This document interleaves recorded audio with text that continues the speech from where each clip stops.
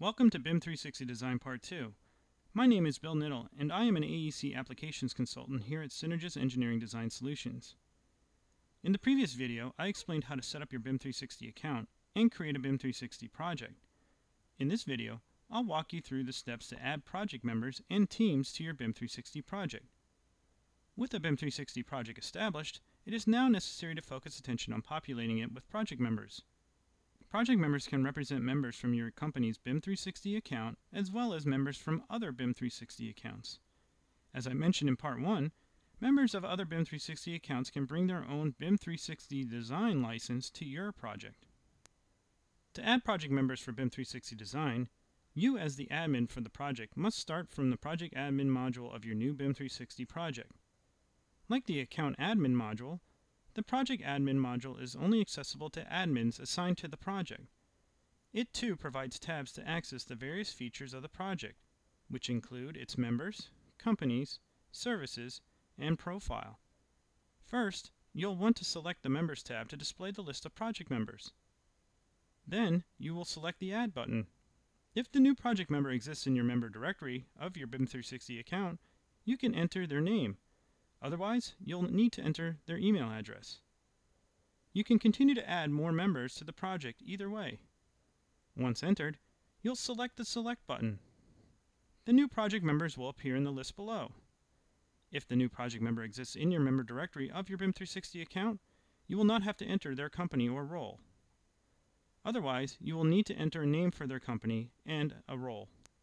To the right of each new project member is the services associated to the project. You must ensure that the member has access to use the document management and design collaboration services. If a no access symbol displays for the service, select it to allow the new member access. Selecting a no access symbol under the project admin service will make the project member a project admin for all the active services. Finally, select the Add to Project button to finish adding the selected members to the project. An invitation email is immediately sent to the individuals to access the project.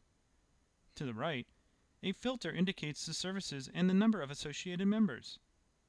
Also noteworthy, the Companies tab can provide access to newly added companies whereby an account admin can update the company's profile. With the project members for the BIM 360 Design service added, teams can now be created to collaborate with Revit models. This is a new feature of BIM 360 Design compared to its predecessor C4R. Essentially, a team is designed to represent a single design firm of Revit users. To create a team, you must first select the Services tab. On the left, you'll need to select the Design Collaboration service. Next, you will select the Add Team button. In the Add Teams dialog, you will need to enter a name for the new team. This could be the name of the company or the trade it supports. Creating a team creates a team folder in the Document Management module and a team space in the Design Collaboration module. The default location for the new teams folder can be found under the Project Files directory. You can also pre-create folders under the Project Files directory within the Document Management module and point the team to the folder. Finally, you'll select the Add button to add the team to the project, at which point you can select the Close button. This process can be repeated to create additional teams for other trades. Now that the teams are established, it's time to add the appropriate project members to them. Select the checkbox for the team to add project members to. Next, select the Manage Team Members button above. Enter the name, company, or role of the member in the provided field. For example, I'll enter the name of the company. Before I add them, I'll need to select the permission level of the company. At a minimum, you must select View and Edit. However, the share permission will allow the team members to use the new packages workflow. Selecting the Add button will add the company of members to the team folder. It is worth noting that only project members from that company can access the project, team folder, and team space. Finally, you can select the Close button. This process can be repeated for each team.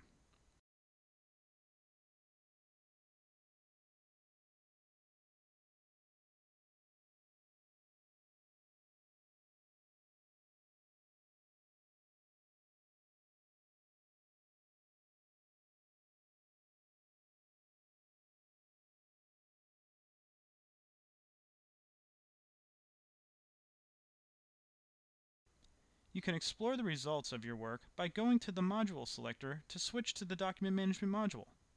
If you expand the Project Files directory, you will see a list of team folders and one shared folder. Only members of a given team have access to their team's folder, but all the team members have access to the shared folder. Within the shared folder is a folder for each team. Packages created by a given team will be copied to that team's folder within the shared folder. If consumed by another team, the packages will be copied from the shared folder to the team's consumed folder.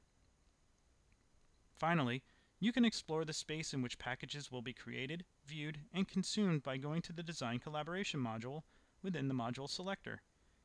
If you expand the timeline once, it displays the swim lanes for the current team and the shared folder.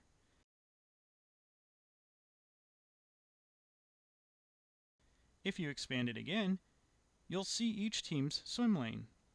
When packages are in play, they will display as nodes on each of the team's swim lanes, or on the shared lane.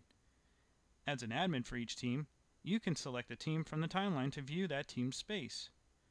The region below is where the team can view sets published from Revit to be composed into a package, or open a package from another team for view and consumption.